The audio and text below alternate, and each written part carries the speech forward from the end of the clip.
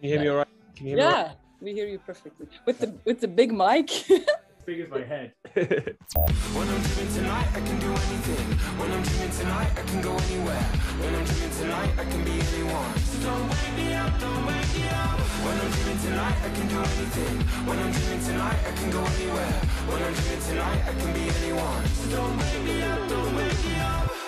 So then, I'm first gonna ask you very simple questions about the song, of course. Okay.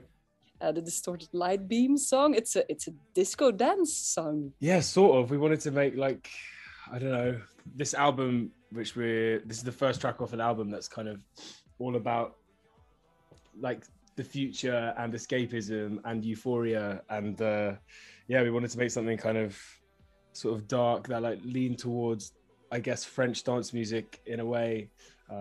And, you know, going into summer and, you know, hopefully the world kind of opening up a bit, we wanted to put something out that's like kind of really dark and you know, talks about all the things we want to talk about, but at the same time just kind of makes you want to imagine you're in some like mad futuristic club or festival somewhere.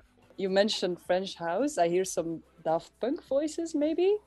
Yeah, and also in the end, the weekend vibe. I don't know what your inspiration was exactly. The song's about, you know, it's about technology and it's about dreaming and it's about escapism. So we wanted to, throughout the album, kind of play with ideas of the real and the synthetic. So, you know, in this, there's a lot of electronic sounds in this song, but there's also these big strings as well. I hope it takes people away to some strange imagined future in their heads. Well, I was going to ask what the best spot is, according to you, to give it a first listen or one of the first listens. Good question. I got no idea. I can't imagine being anywhere except in my house right now.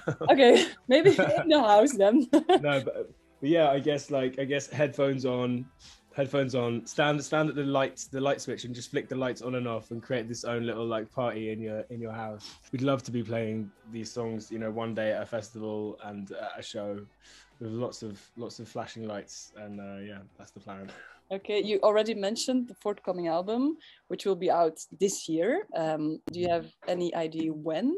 You know, now that this song is out, it's like it's kind of kicked the doors off, and it's going to be all go between here and the record, and it'll be sooner than you think. So I guess it's a proper lockdown album, and we just wanted to push ourselves and do something that felt kind of new and treat it as like a fresh start. So you sing in the Distorted Light Beam, you sing, "If this is life, I choose fiction."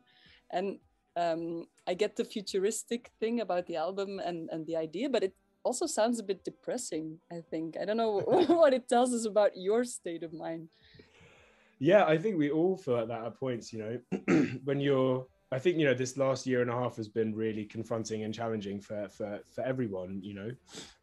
And I think for me, when I'm feeling anxious or depressed or whatever, like you look for distraction in different things, you know, you look for if it's in a book or a film or in some music or whatever, or in your friends, or if, you know, or any of those things. And I think sometimes when you feel dissatisfied with life, I guess the character in this song and in this album is feeling like completely, you know, like frustrated with the life they have and frustrated with real life.